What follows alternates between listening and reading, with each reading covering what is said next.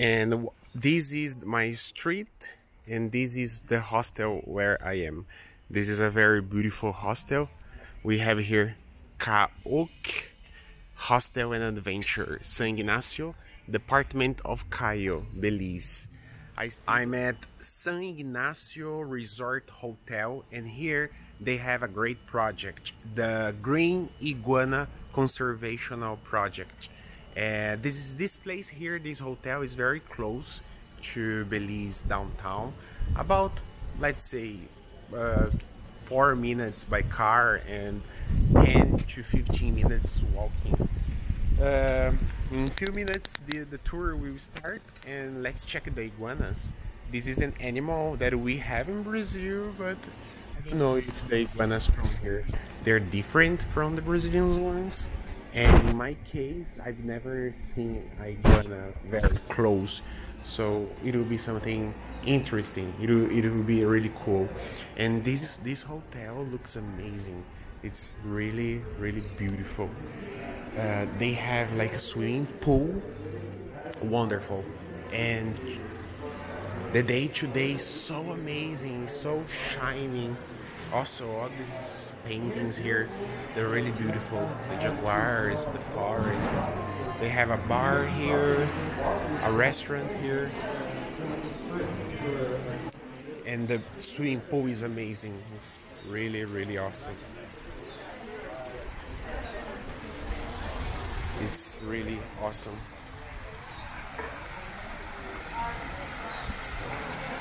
And today the weather is perfect.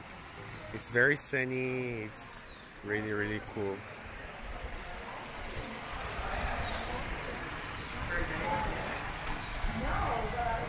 Part of our rehabilitation program, and unfortunately her arm was badly damaged and it had to be amputated. So Lexi is gonna be staying with us. She is extremely domesticated. It's a bigger group of us, so let's not overstimulate her. But if you do wanna pretty much feel the texture of the skin of an iguana, feel free to do so. She like neck rubs, so if you come up to her, you're gonna notice that she appreciates that. I say you just gotta be a bit gentle. Let's come one person at a time if you guys would like to, but feel free to go ahead. Normally, how many years do they live? Life expectancy of a green iguana, you're expecting 20 to 25 years. But in captivity, you could get your iguana up to 35. Here in Belize, it's illegal to keep any sort of wildlife as pets. So you're not going to be able to keep them as pets here. But I know in other countries, they're a huge part of the exotic pet trade. Yeah. And people do keep them as pets. Right? People hunt and eat these iguanas. And if you take a closer look at them, they're pregnant. Right, so people eat these pregnant iguanas, not giving them the opportunity to reproduce out in the wild, and this is why they're now threatened to become endangered. Belize is one of the areas that people come and poach them for the eggs, take them out, and then they sell them as pets. Right, so again, here in Belize, these guys have been getting affected. Climate change has affected their population as well, because they have something called temperature-dependent sex determination. So temperature does allow you to gender the egg. Warmer climates produces male iguanas, and cooler climates produces females.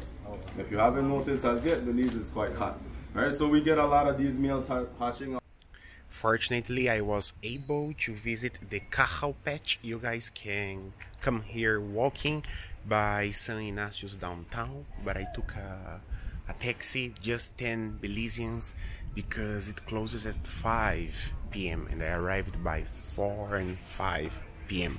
And here in the beginning they have a nice museum with some explanations of the Maya Empire, why they were so strong, their techniques. They were very strong because they were very organized, and their religion, their trust in their gods and all the rituals and practices made them a very strong people. Even when the Spanish arrived in America, in Mexico, Guatemala, some populations of Mayans, they were still here. And let me show you guys a little bit of this place. Here is the end of the museum, but you guys can see a little bit all the countries where we can see some Mayans presence, at least in the past: Honduras, El Salvador, Guatemala, Belize, and here Mexico, some states of Mexico, Quintana Roo, Yucatan, where we can see the Chichen Itza Campeche, Tabasco, Chiapas. All this region here, we can find some pyramids. And this is very beautiful. Just to imagine how their cities were at that time, all colorful. It is really, really nice. They used a lot of red, which represents the strength and also the blood power. Nowadays, of course, when we see their cities, what is left, we don't see colors anymore because of the time, so many years. So because of the rain, the wind, the nature conditions, we don't find these colors, these decorations anymore. But just to imagine how it was, it is wonderful, really nice. In most of these places, there are pyramids hidden. If the government is excavated more, probably they would find more pyramids.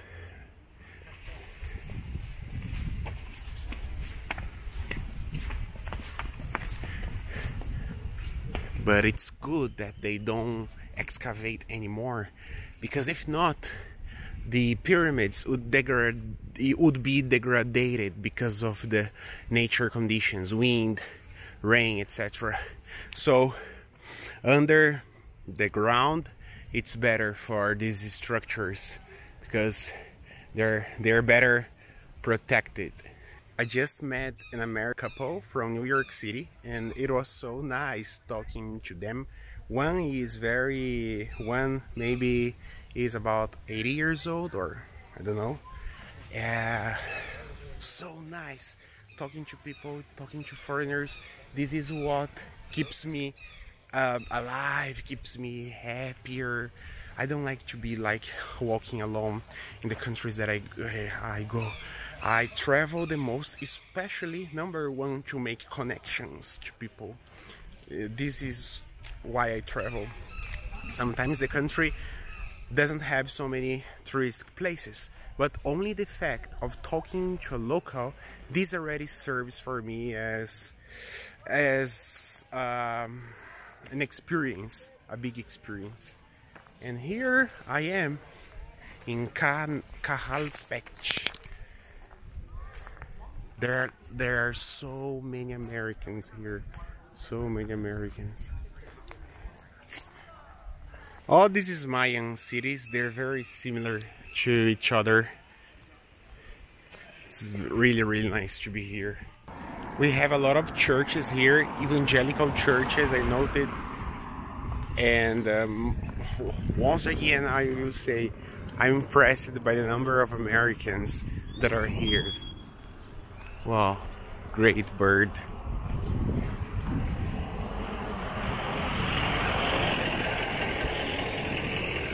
Also the cars, they're so big. They're like the cars in the United States. So nice. In Brazil, it's not so common someone have a big car. Normally we have smaller cars because it consumes a lot of gas and it's very expensive, the gas there in Brazil. And here we have the public market of San Ignacio, Belize. It's a very beautiful place, very calm, very organized. I really like it. It's big actually, but it's really organized.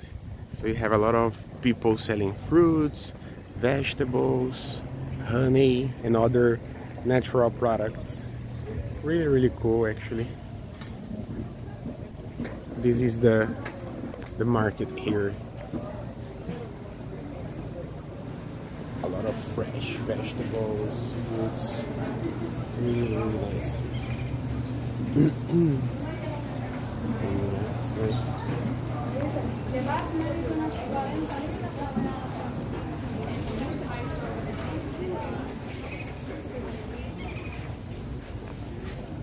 And there are other sections here. Let's check it out.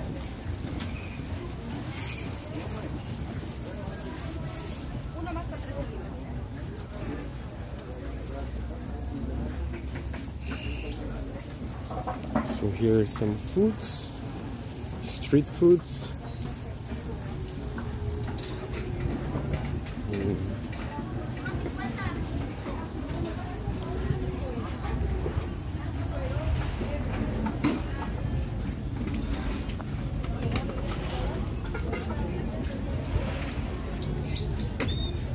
Oh, beautiful day. It's a pity I'm coming back to Guatemala today, to Flores, because it's really nice. This is a butchery.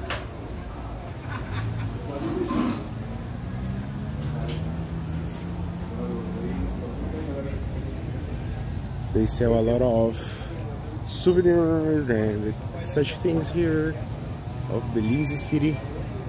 Really cool. Really nice.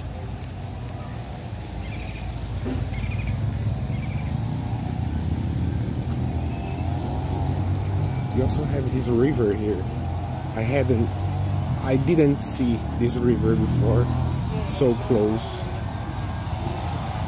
It's really beautiful here, huh? Really nice.